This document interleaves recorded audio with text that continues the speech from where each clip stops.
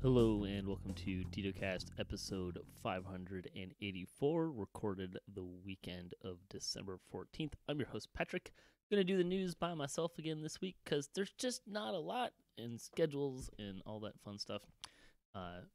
Should get through this pretty quick and get you to part 3 of our Epic Lives Past Life Prioritization discussion.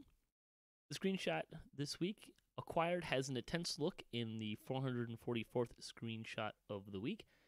Thanks, Gold Drool, for sending in this week's screenshot. Yeah, that's a little creepy. Very well done, though. We like to talk about Dungeons & Dragons online nearly every weekend. You can catch us through Twitch, YouTube, the DDO forums, or iTunes. You can also visit our website at DDOCast.com. DDOCast is hosted by Cyber Ears, the awesome podcast hosting network, and shows are usually available within a few days of recording.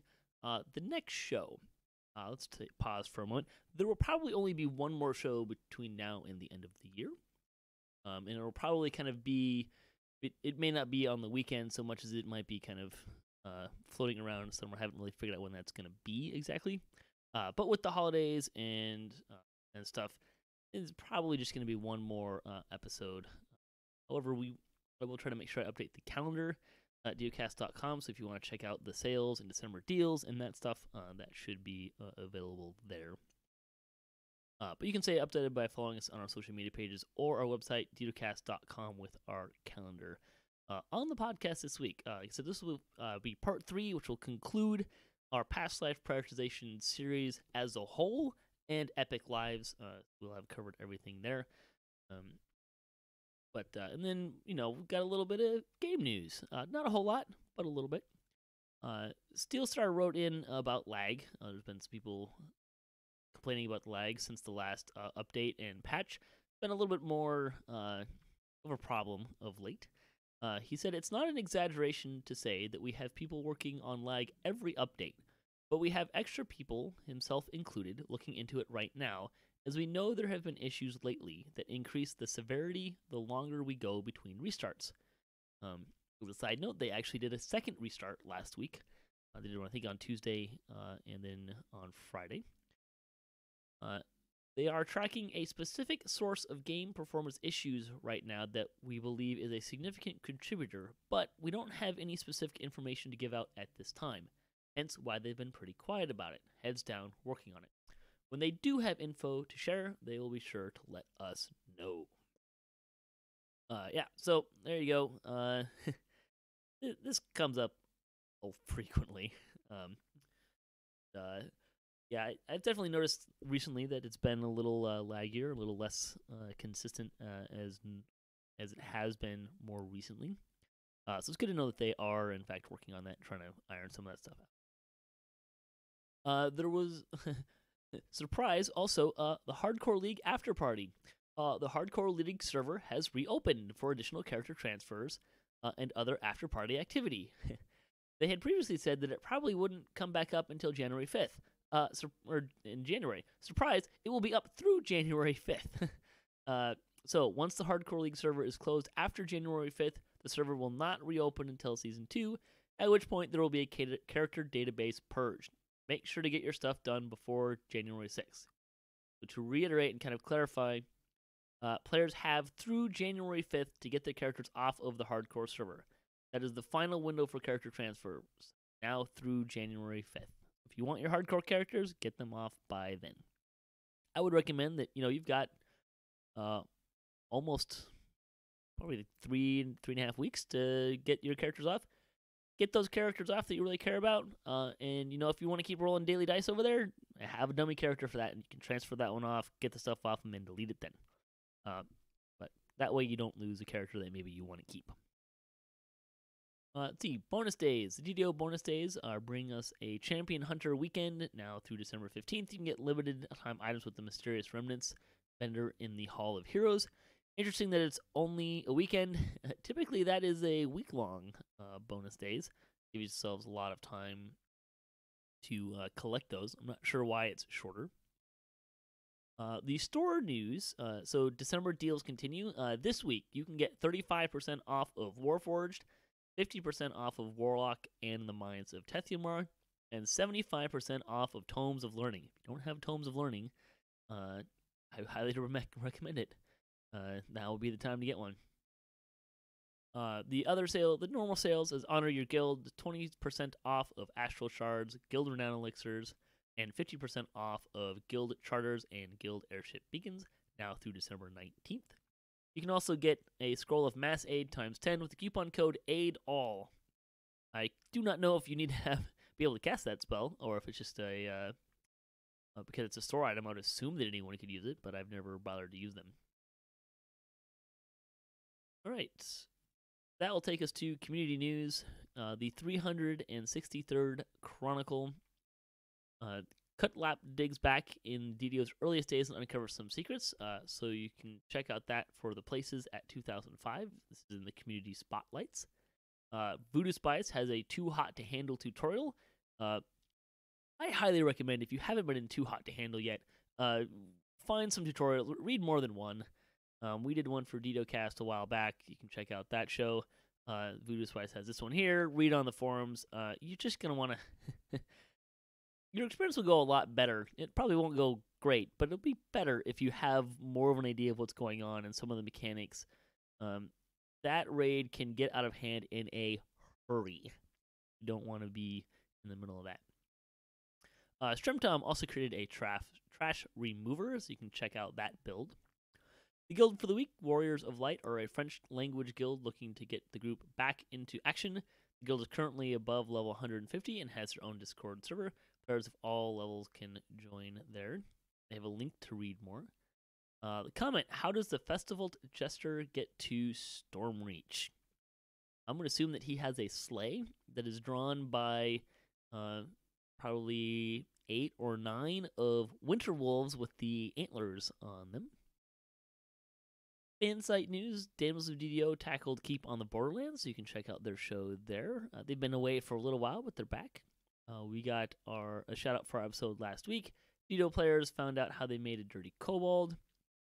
DDO stream is highlighting Psycho Blonde, Doug, and DDOPL. And other Twitch streamers that are getting shout-out are Naradreer City and Skimorade.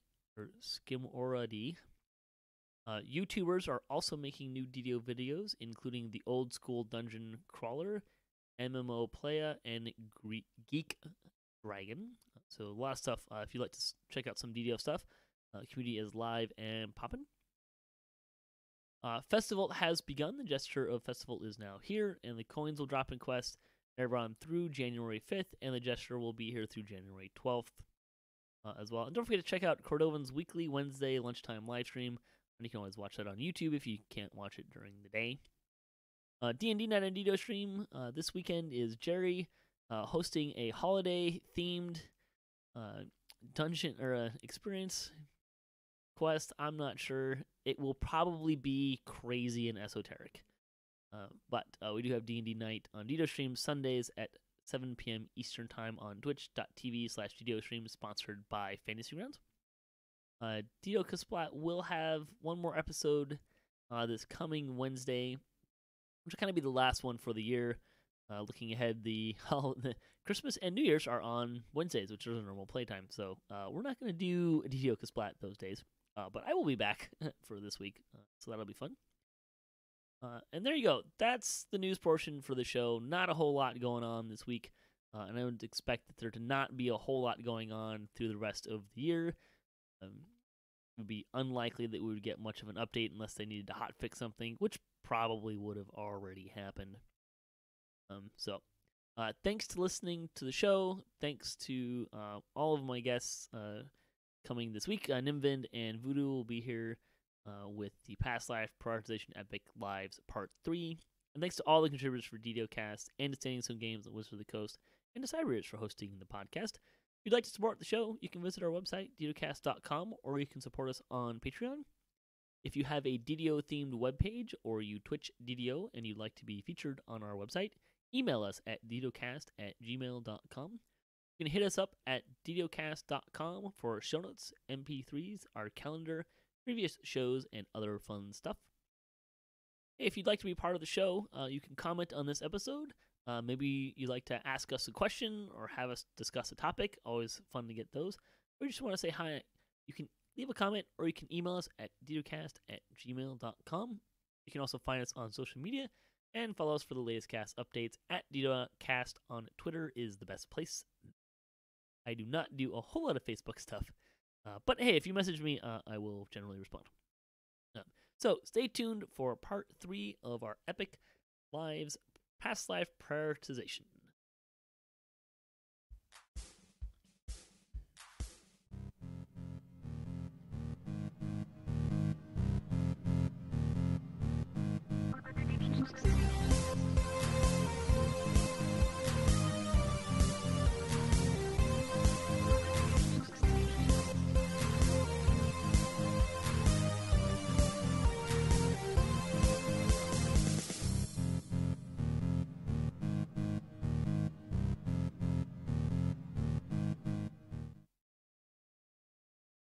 All right, folks, welcome back. We are continuing our discussion on Past Life Prioritization Epic Past Lives. This will be the third and final part. We'll be hitting Primal Sphere and Epic Completionist today. I'm your host, Patrick. With me again this week is Nimvind Vooduspyce Merry Nimbus. and Vooduspyce. Hey, everyone. So we've talked about Divine, Martial, Arcane, and kind of the nuts and bolts of Epic Lives. Really quick recap, just to make sure we're all on the same page here. You get a passive bonus for each of the 4 feats in the Primal Sphere, but you can only have one of the stances active at a time from each sphere. So you get one from each sphere, but you can only have one Primal Sphere active at a given time. And then so that kind of covers it all. And we'll get into Epic Completionist and kind of flesh out what does that look like? What do you get out of that, and how do you get it? But to start, Primal Sphere, the last of the 4 spheres that we haven't talked about. Perhaps the most useful passive, the passive Past Life. It's 3 hit points and an additional 4 per 10 character levels. So that comes out to be 15 at level 30. That's 15 hit points per life. You can get that 12 times. So that's 160? Am I right? Something like that. 15 times 12? Yeah. 150, 180? Somewhere in there. It's a fair number. It's not an insignificant amount. Like that, let's say, like this is probably the most useful passive one, right? More hit points. 180 is correct, and yes, it is tied for me. My number one's tied between Primal and Divine because PRR is nice, and second goes to Martial for armor class, and least for me is the Arcane one. Though you made a very good argument of why that shouldn't be. Well, I was just talking about this on my live stream last night. That 4 out of 5 DDO players agree that the primary cause of death in DDO is running out of hit points. So they're important. You should get some. Well, and especially when you start talking about adding percentages of hit points, because there's a lot more options on how to do that now. I mean, if you've got 180 extra hit points, and then you're adding another 5% hit points, and then another 10% hit points, and then another 30% hit point, I mean, that adds up fast. That's a lot of extra hit points there, so... Math kills Nimvind, so be careful how much we do here. Yeah, I lose everything. Well, let me put it this way. Each one of these primal feats, as the passive part, almost gives you a toughness feat, a free toughness feat, right?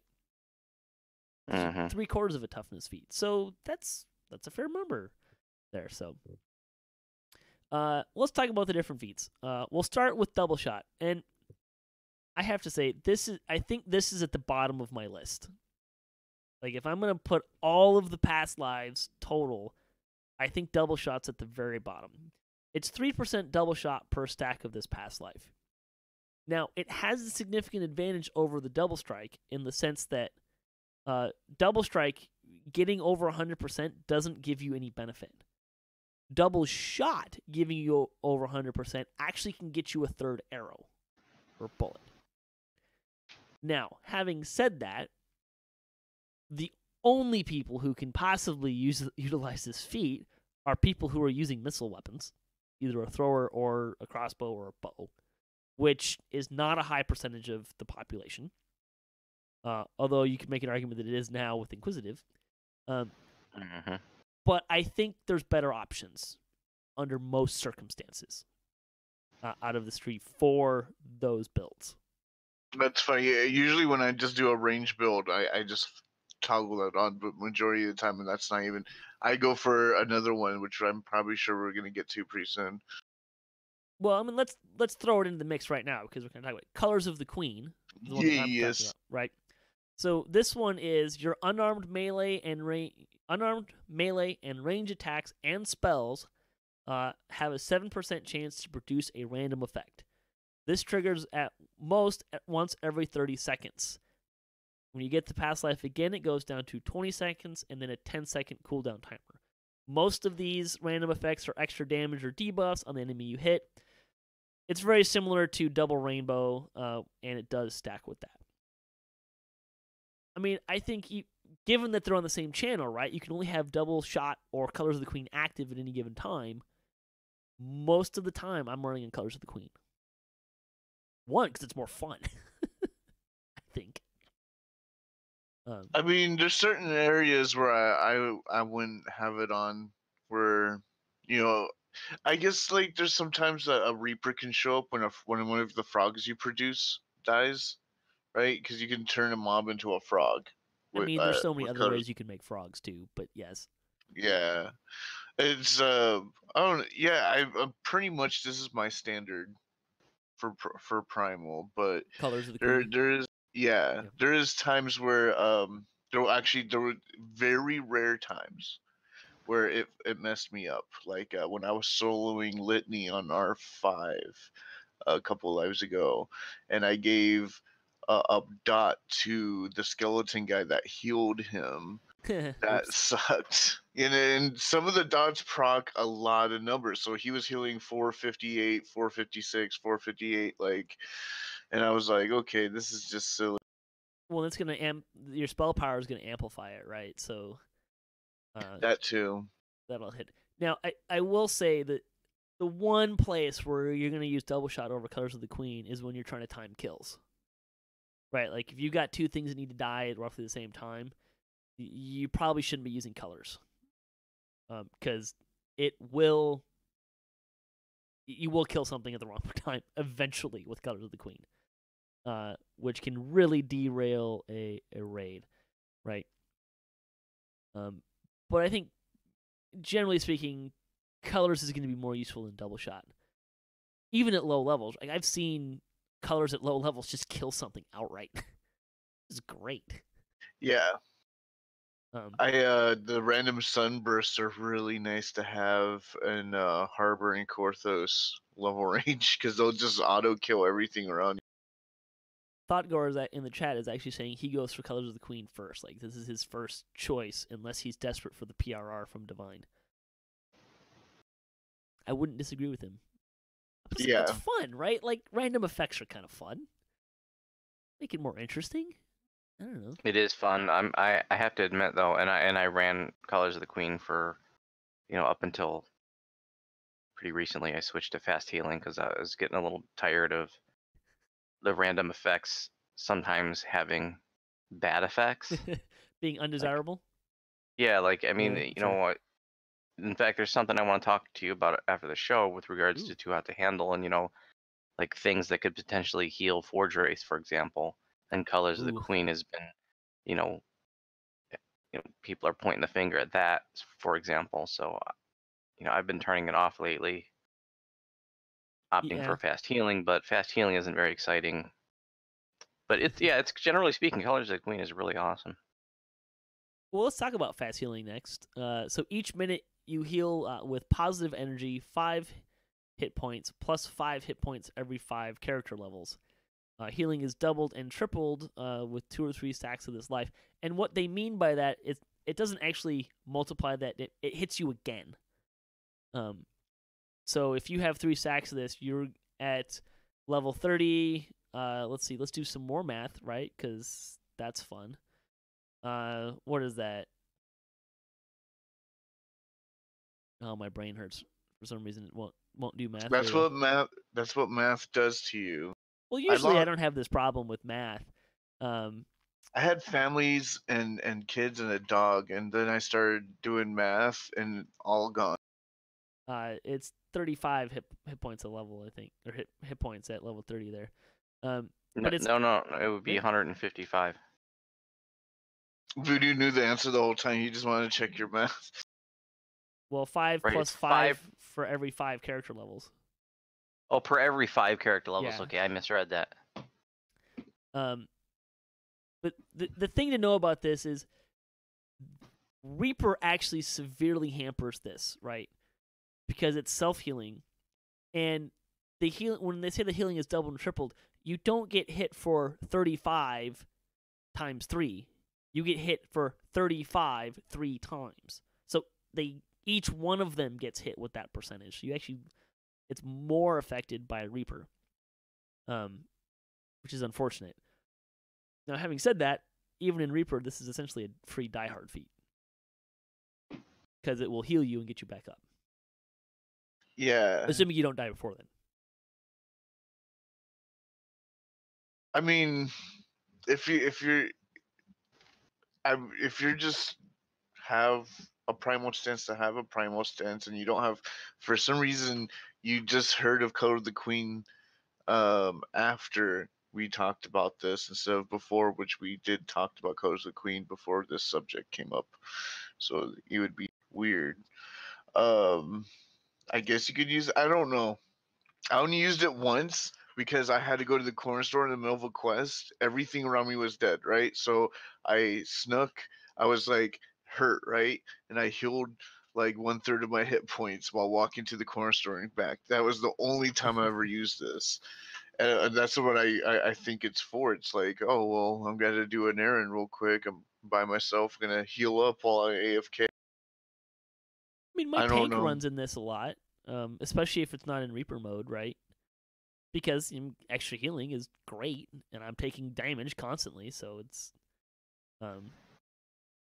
really helpful. And in killing time and on hard, my tank spent a lot of time soloing a platform. So all the incoming healing I could get by generating by myself, especially for free, was great. So, it's probably one of the you're probably going to be looking more at Colors of the Queen in general. But hey, if you're a healer, if you're just going to do a bunch of healing for a raid, I don't see a better option than fast healing, right? Primal attack. No, I'm just kidding. Well, the other option you have here is Ancient Power, which is +2 to attack per stack of this past life. If you're fighting in two-handed fighting style, you also gain +2 damage per stack of this life. So that would be your other option. Again, if you're primarily healing in a raid, or if you're a tank, you're probably not going in this direction. Because if you're a tank, you're probably using a shield. +6 attack is not... I mean, at lower levels, I think you'd get more bang for it. But I guess maybe some at higher levels, too. But +6 to attack is not necessarily a exciting bonus, especially when you're comparing it to Colors of the Queen. But as an alternative to I can't use colors because I don't want to kill or heal something, I guess you could go this direction. I feel that it's also very niche. It's just one of those niche ones. Like all the martial stances that we've gotten are very dedicated to a very small area, and like I'm pretty sure there's not many people that are, I mean, there is a few people that are doing two-hand. This one also gives you extra benefits for two-handed fighting, right? Yeah, 2 damage. I think this works in animal form, but I'm not positive. I mean, if it does, then that's great for maul wolves. But you know, what else is out there? Great Axe, half Barbarians orc. generally are 2-handed. But then the question is it better than Colors of the Queen? And I would say generally no. I mean, it's overkill at low levels, because if you're playing a barbarian at low levels, you should be going crazy with the one shots anyway. So the Color of the Queen would be more fun. But at higher levels, when you're trying to squeeze up as much as you can prior to weapon multiplier on crits, that it translates to whatever your weapon multiplier is, right? So I mean, I'm just not sure +6 to damage and attack is going to outpace Colors of the Queen in a DPS race in a vacuum. Well, you know, one depends on procs, and like I said, you know, that number does add before multiplier. So it's like if you have a ×4 crit weapon, that's what 24 damage that's added into it. I mean, yes.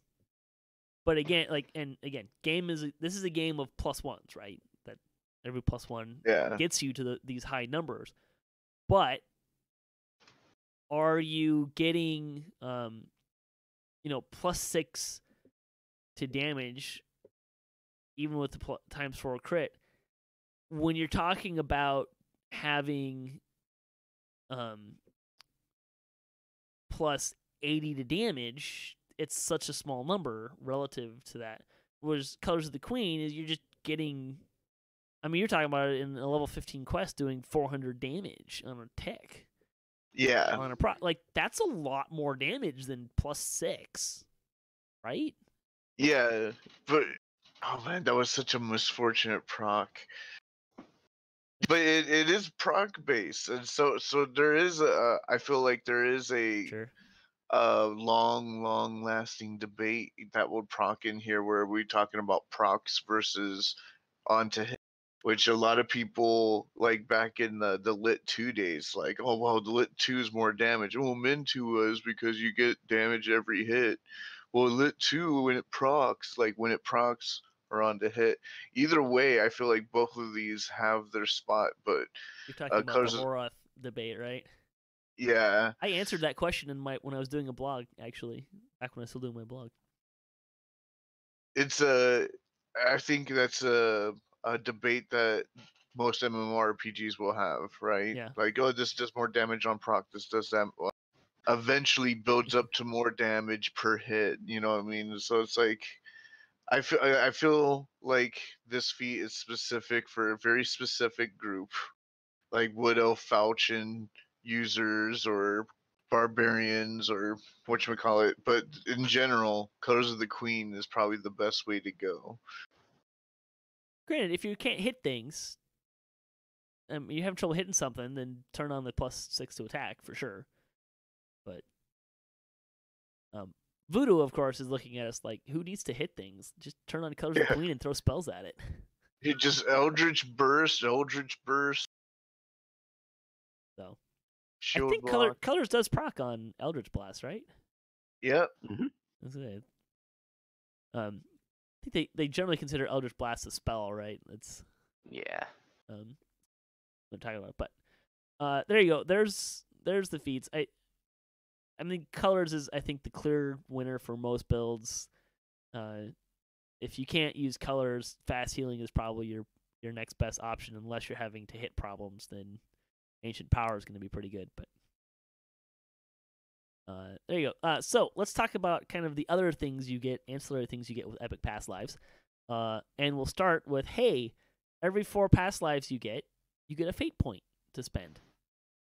That's neat. Which is great considering what Epic Completionist is. It's true.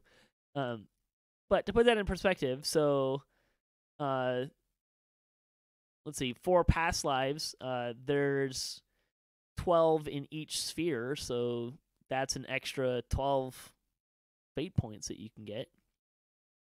That's not an insignificant number. That can put you into some extra tier 4 and tier 3 abilities. Big time. So that's a big thing there. The other thing you get is Epic Completionist, which we've talked about a little bit. The way this works is you have to get 3 past lives from each sphere. Now, you could do this the less effective way and take 3 different ones from each sphere. I think we would all recommend that you pick 1 feat out of each sphere and get 3 of that one specific one to start with. Yeah, don't dabble. Max out your stance from each sphere. But once you have done that, you get another Twist of Fate slot. So from levels 1 to 29, that means you get 4 Twist of Fate slots. At level 30, you get 5, which is a lot of fun. What do you say? This is so delicious. You need this. I will say we should point out that the fate points does progress in the same manner, right? So your 4th fate slot takes 4 points to unlock tier 1, and so on and so forth. Your 5th one takes 5. Right? Did I get those numbers right? I think I got those numbers right. Yep. Yeah. So it just like all the other ones, right? It progresses. It compounds just like the other ones.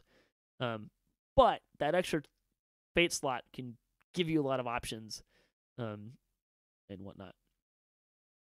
And that's obviously, because it's expensive, that's where you put your tier 1 twist, right? Your primal scream, your stat point, you're at an odd con or an odd caster stat.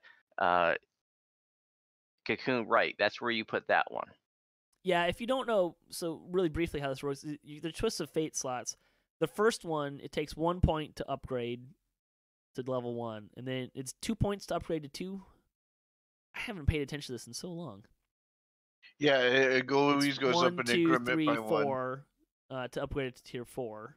So it takes, but the next one down, right? Your second twist, it starts at 2, 3, 4, 5, and so on and so forth. But so if you're gonna have upgrade tier 1 to your first slot to tier 4 before you upgrade your second one to tier 4, right? Just your points will be spent way more economically. So that's an important thing to consider. Big picture, like you kind of saying, Voodoo, you don't have any epic past lives. Let's talk about how should someone go about figuring out what they're going to do for epic past lives. Aside from the fact, we'll kind of already agree, we've talked about going 1 to 30 makes this easier if you're already doing racial or heroic lives. Going 1 to 30 just makes this a lot more smooth from a time perspective. You're getting all your first time bonuses every time. It doesn't take that much longer to do. How would we recommend someone approach from a 0 done no epic past lives to getting all of the epic past lives? What's kind of the best course of action? Well, you're going to want to review all the different stances, and you're going to want to figure out which ones you like best, and determine specifically which one you like best from each sphere. And then you're going to want to work on triple stacking that in order of priority for you. If you're playing the same build every time, or the same kind of builds, you're playing melees, for example, you're going to want that double strike, for example. That's going to be a high priority. If you're playing a variety of builds, if you like to switch it up every life, then you might want to focus on things that are good for no matter what build you're doing, like maybe the MRR stance, for example, or Colors of the Queen, right? Or the skill mastery stance out of martial, if you like the variety. So if you like variety of builds, go for the stances that are good for any build, that have universal appeal. If you like playing the same kind of build every life, then figure out the stances that are good for that build and focus on triple stacking each one of those stances.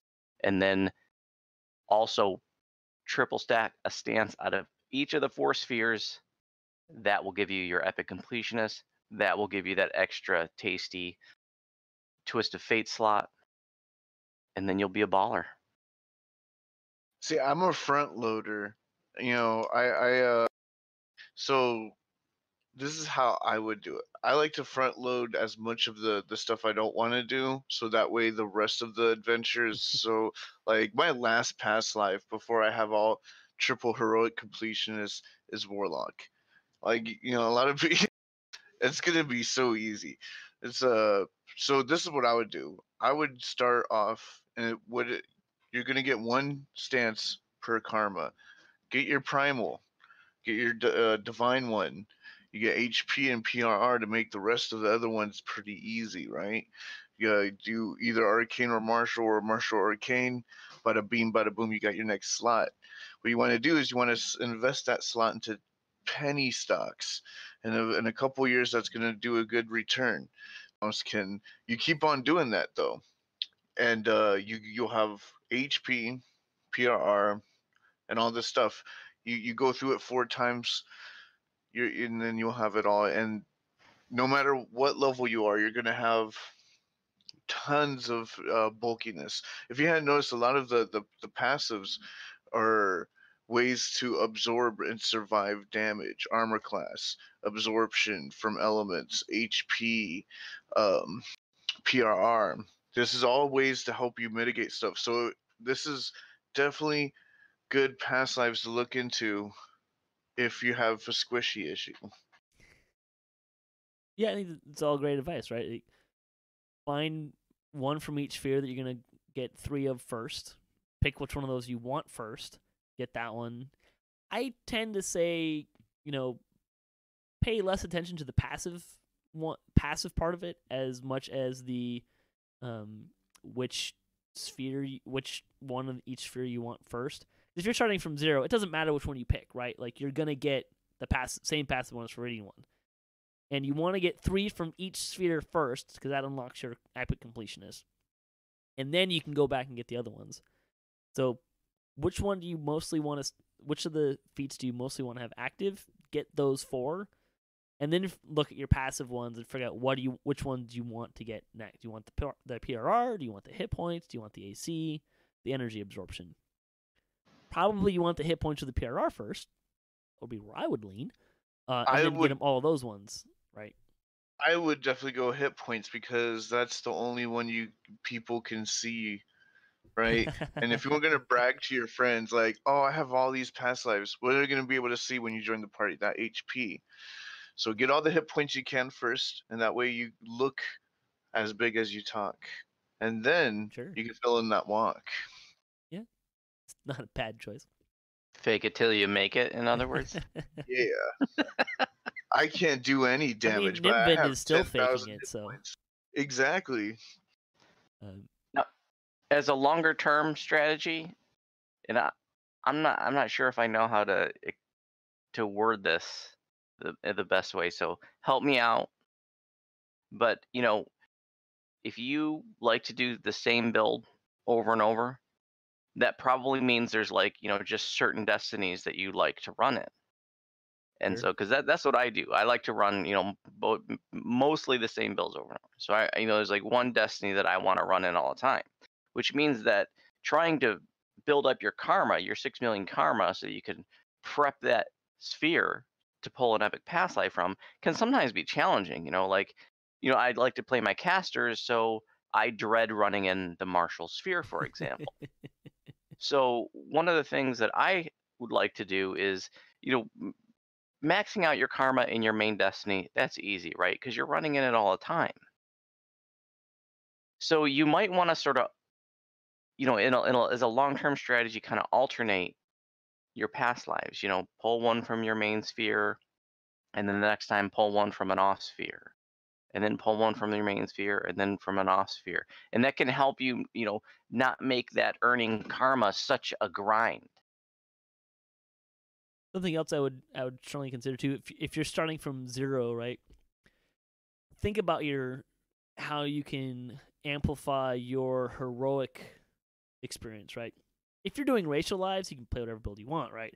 But if you need to get a fighter past life, right, I would suggest to you that if you're plotting this out, your fighter past life would probably be a good time to match with a martial, like having to fill out your martial karma, right? Most def.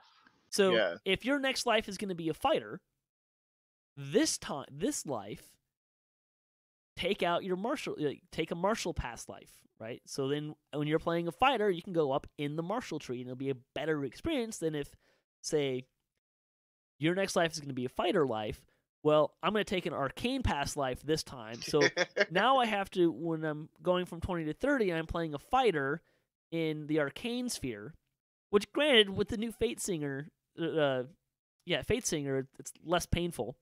And then the next time around, I'm going to take a martial past life, and then my next life, I'm going to play a wizard, which Samus is yelling at me right now, saying, you can play a wizard in martial and play a melee wizard. Yes, you can.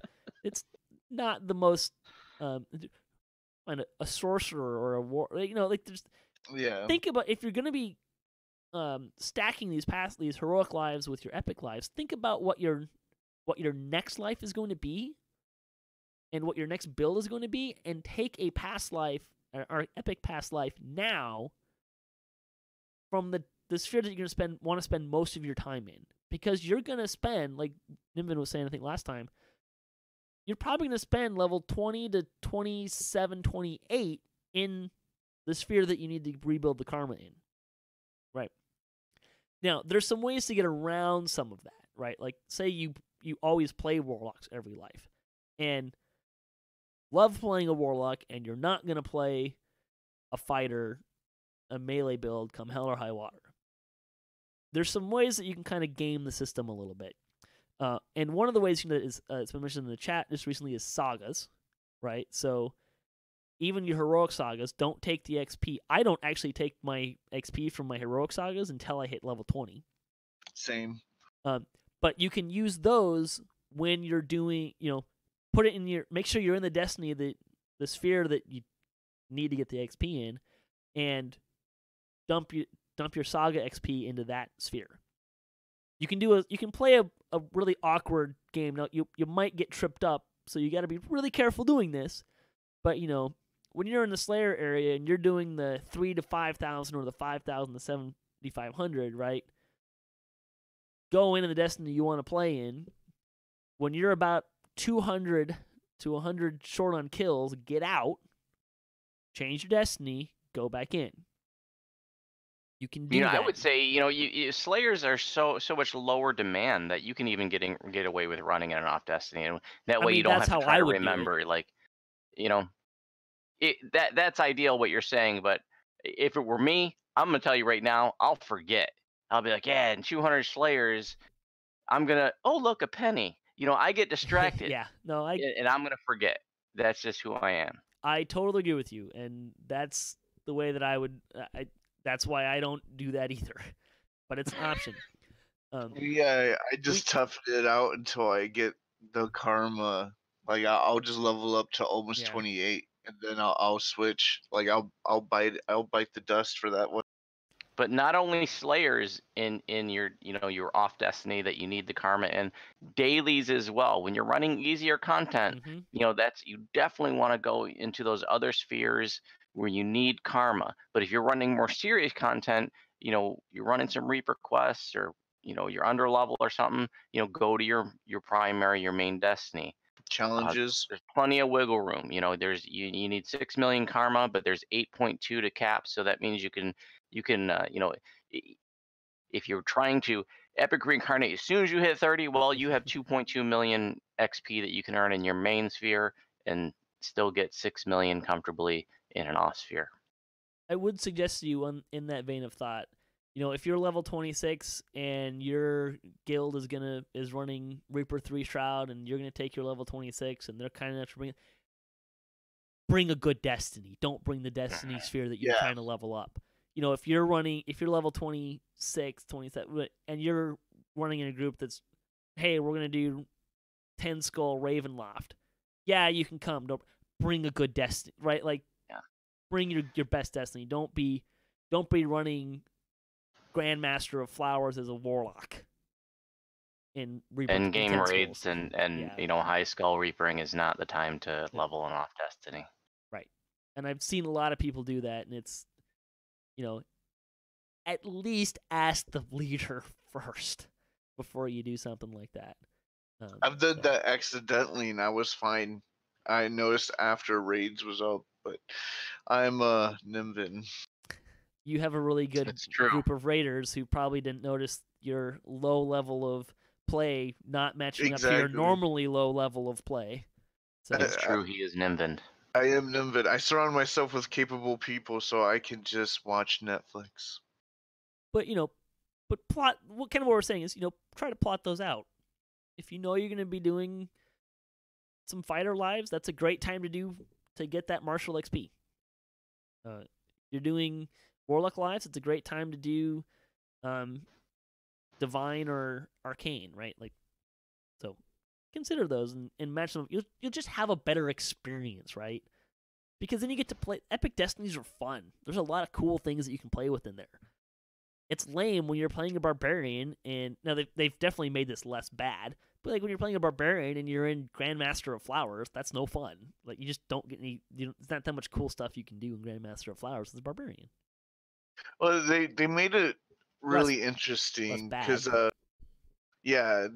every tree definitely has a tree that's really okay with martial, right? Like they made the stuff balance. Like Fate Singer, you can, if you're not really an arcane person, Fate Singer probably has something for you. Magister is now really pretty good with DCs. They changed that, and Draconic Incarnate as Draconic Incarnate, and then you know what I mean, like the Sharadi champions obviously for range and a little bit for casters. The other trees kind of like there to get twists from, and then you got Fury of the Wild. Like every karma seems to have a place where you can kind of sit at its pew if you don't feel comfortable at. I would say the hardest one to find that a destiny that really makes some sense and you can get some good bang for your buck out of is any kind of a caster in the martial tree. I think is pretty rough. Well, now you don't need the stances and stuff like that. You can actually get what I've done is I twist from I use Grandmaster of Flowers actually for the saves, the boost to saves and the non-failures on the one. There's little things there, knickknacks out of there that is, why not, right? Wisdom-based casters can obviously go into Grandmaster as well. That too. But yeah, they're not failing on a 1 is nice until level 27. Sure.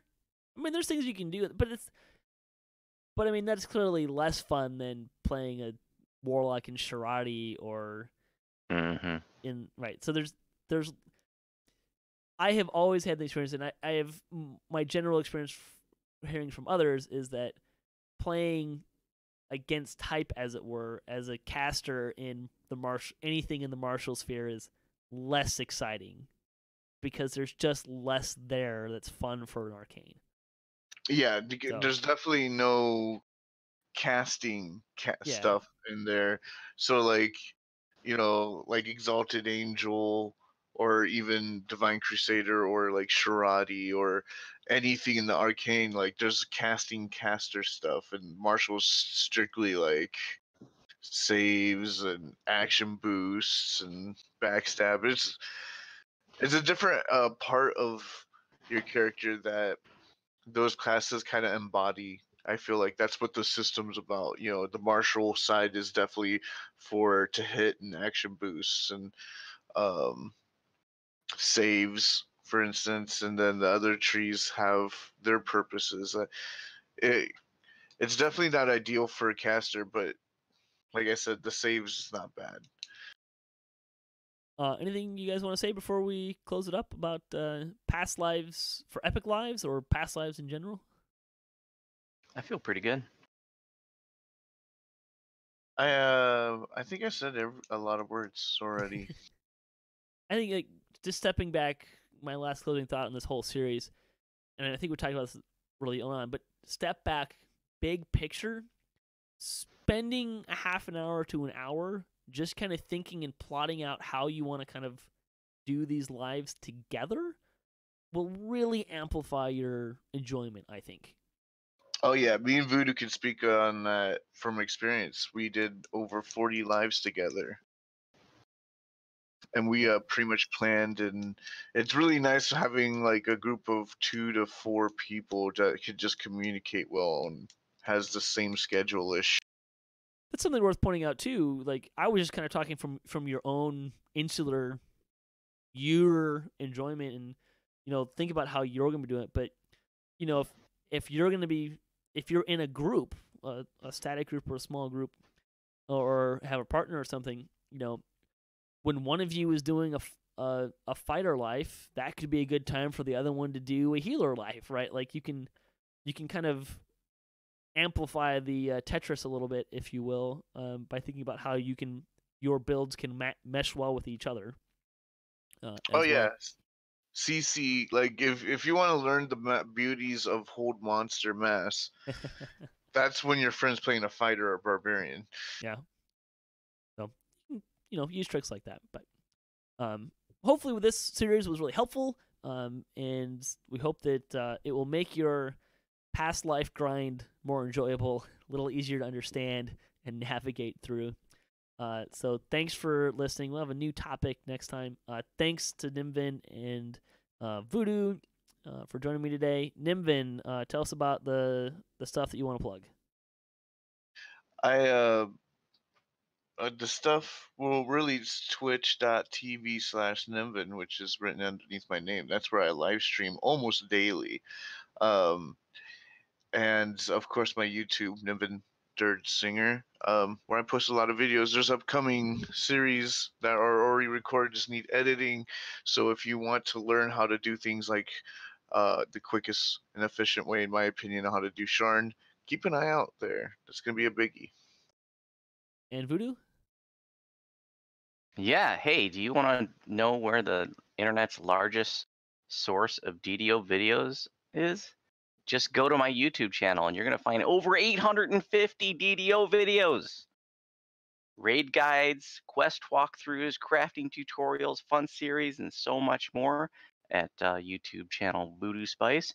And you can also catch me live streaming nearly every day, often with Nimvind here and my other awesome guildies, on my Twitch channel Vooduspyce, as we're grinding through past lives, and we also raid every day. So check us out at either YouTube channel Vooduspyce or Twitch channel Vooduspyce. And hey, coming up here soon, I'm guessing High Lord teaching raids? Yeah, so after the new year, hoping to bring back our teaching raids. So these are public events for new players. These are for people who,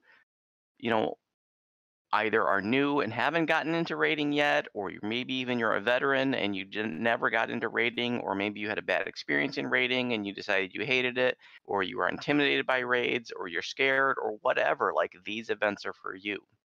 And so, this will be our 7th year doing them, I think, 6th or 7th. And we'll be working through pretty much every raid in the game. Maybe not too hot to handle, but at least every other raid. And we take it at a nice, slow learning pace, a lower difficulty, so we can focus on learning and teaching, and not worry about dying and stuff. And it's a lot of fun. It doesn't matter, if you feel like you're not a good enough player, your gear or your build's not good enough, or you never raided before. Like, that's okay. That doesn't exclude you. It just means these are for you. You're precisely who we're trying to reach out for. And I will announce these in the Sarlona forum shortly after the new year. And it's usually they'll be on Saturdays. And I post the raid of the week every week in the Sarlona forum. Raid tours. I think the too hot to handle teaching raid is probably going to have to just be your guild showing people how to do too hot to handle, as opposed to there's no beginner's pace in that one.